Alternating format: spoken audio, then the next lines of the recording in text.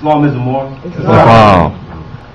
First of all, I'd like to give the honorable and holy, illustrious Prophet Noble Jew Ali his honors for doing the job well done. If it wasn't for him, we wouldn't be sitting here doing what we're doing right now, carrying on the work.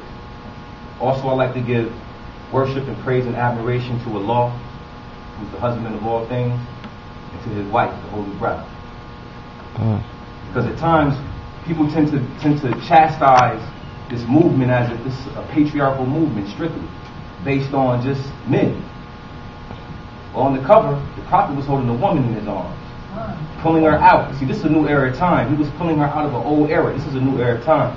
So what I'm going to demonstrate today is how important the woman is. Wow. Allah is the husbandman of all things. The holy breath, also known as she, also known as truth, when conjoined, brought forth those 7 Elohim that created everything that is, ever was, or more to be.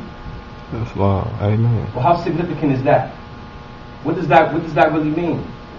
What that means is that this marriage that takes place in the cosmic creation also takes place in man. You understand where I'm going with this? Wow.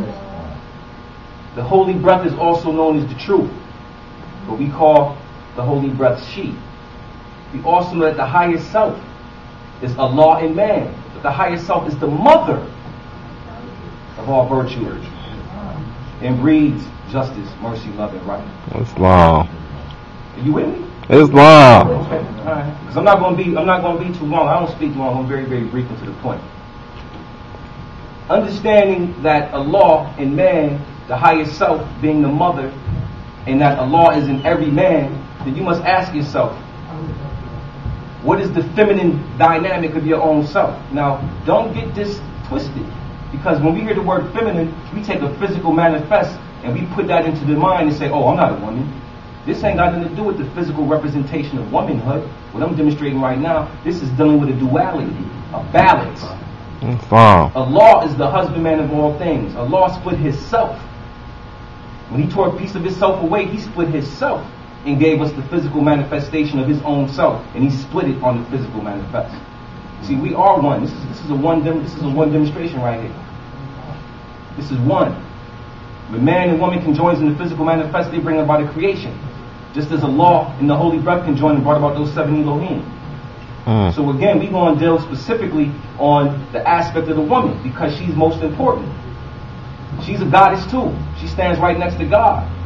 She's not secondary, utmost necessary. She don't stand behind you. She stand next to you. She stand with you. And sometimes she stand in front of you. Islam. So on that note, brothers and sisters, I'm a very brief individual. I just want to share that. Peace and love. A little bit of notes, a little bit of love. Peace. Oh, please. Oh.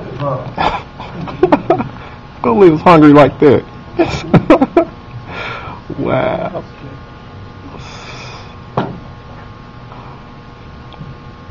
Wow. Islam. Islam. So, I want to thank Swift Angel. Thank you for your undergraduate. We also, in case you was, there was a little bit moving about, the President Obama, who we call the Prophet President. He and the Vice President are in Philly today.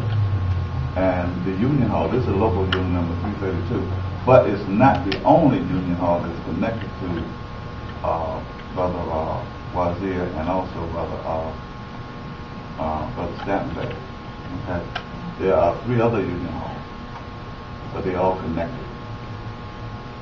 And this one here has about maybe 6,000 members. Okay? Most of them they build anything, anywhere in the world. Okay? Bridges, houses, or whatever. So it's a thing to know, right? But collectively, there's over 60,000 members of the different union homes. Okay, and the labor union. All right. So they'll be coming through today, and there's a busload or 2 that be gathered together here, going over to see the president. And he's over in Germantown. Which is another 40 million. and showed it. Okay, and so they're going to go over and send on to him upstairs. The big because a lot of people have direct connections with the Obama administration. Okay, here at the union. In fact, you want to know that ain't no president, nobody's going to move without the union, the labor union. Okay, so I mean it's just like that. It don't mean that they're controlling things, but you ain't gonna get very much done because they want to shut you down. Okay? And they try to beat it out a lot. But anyway, so if you see a lot of movement going on in the next couple hours, then that's really what it's all about. Okay? You know, they're not here, they're not for the meeting, but they're not there. So that's what that is. Okay? Anyway, also I want to call on Brother Mishael. This month here we go back a ways. I didn't want to talk about that far. But he's had a tremendous amount of work on his shoulders, and